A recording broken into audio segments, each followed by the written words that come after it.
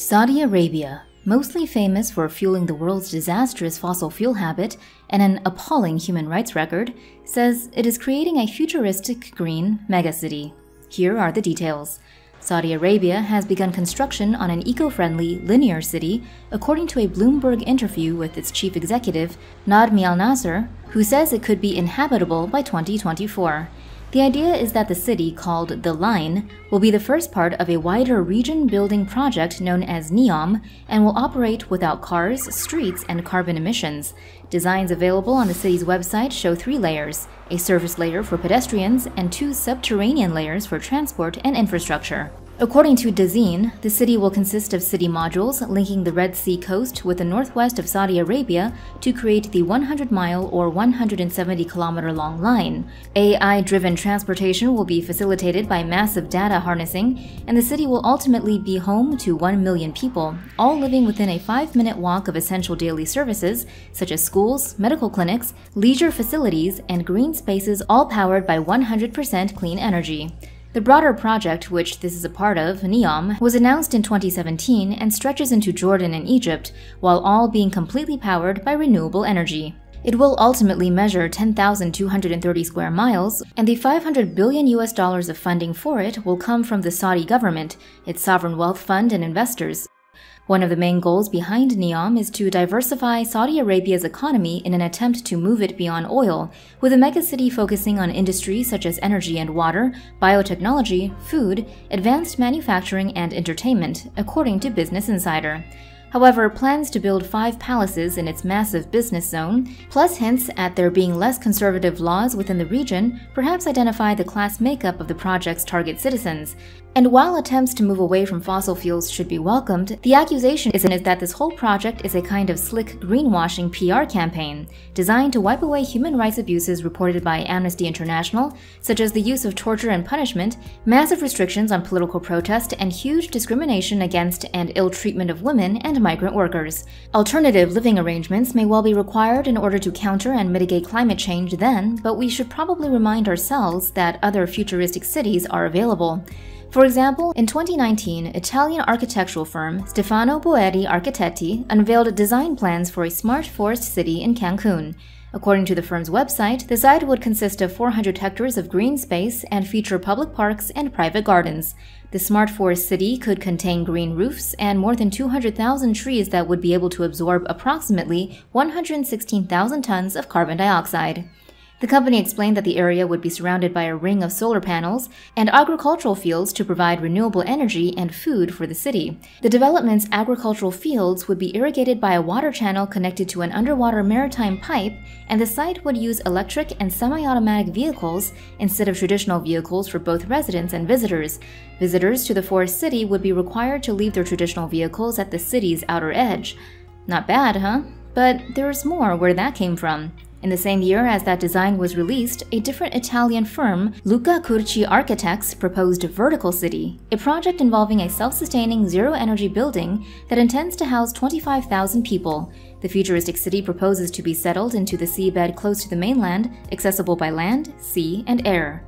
The cylindrical residential building would be clad in photovoltaic glazing, a technology that produces electricity from sunlight. The vertical city targets low poverty, no noise, no pollution, desalination of seawater, and producing 1,144,500 kilowatt-hours of daily solar energy. According to Luca Curci Architects, the 750-meter-tall residential skyscraper would consist of 10 modular layers, each layer consisting of 18 floors, including a mixture of homes, offices, stores, and other facilities. The building would also offer more than 200,000 square meters of green space, which includes the public garden at the top of the building.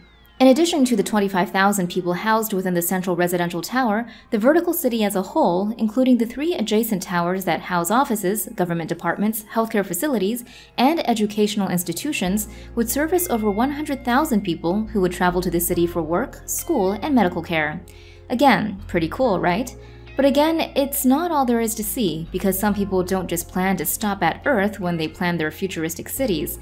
SpaceX's Elon Musk plans to have established a functioning city on Mars by 2050.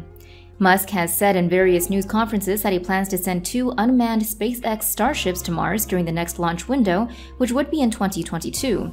These first two autonomous cargo-carrying spacecraft will carry up to 100 tons of power, mining, and life support equipment. If this mission is successful, the plan is to use the next launch window in 2024 to send 2 starships with human pioneers and another 2 cargo-carrying starships. Musk said this first human mission would not be relaxing at all, as all future missions would depend on the success of what these pioneers can accomplish. These first Mars pioneers would have to deploy all the hardware, establish temporary survival shelters, and set up a rocket fuel production factory. Establishing this rocket fuel factory would be difficult under the harsh conditions, but it would be crucial, as it is the only guarantee for the astronauts to return home alive. The factory would use Mars's frozen water and carbon dioxide molecules that dominate the planet's very thin atmosphere to create methane and liquid oxygen, aka rocket fuel. If this very vital first human mission is successful, the next step would be to build more permanent habitats, greenhouses, and life support systems. After that, the plan is to focus on growth and rapid expansion from a village to a town to a full Martian city and eventually to multiple Martian cities. 2026 should then see the launch of a large number of human-carrying starships. Soon after that, Musk envisions seeing thousands of starships with thousands of people launched to Mars during every launch window. You are looking at one of the finalist designs of the latest Young Architects competition.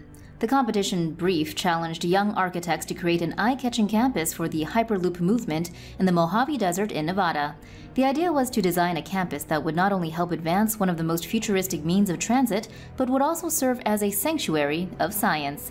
The latest Young Architects competitions resulted in one of the most interesting conceptual buildings ever imagined. The competition challenged young architects to design a beautiful and practical desert-located campus for the Hyperloop movement.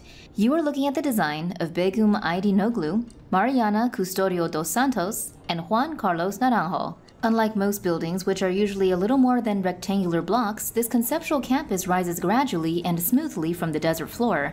The trio reimagined a seemingly inhospitable stretch of the Mojave Desert, North America's driest desert that stretches across 4 states, into an oasis.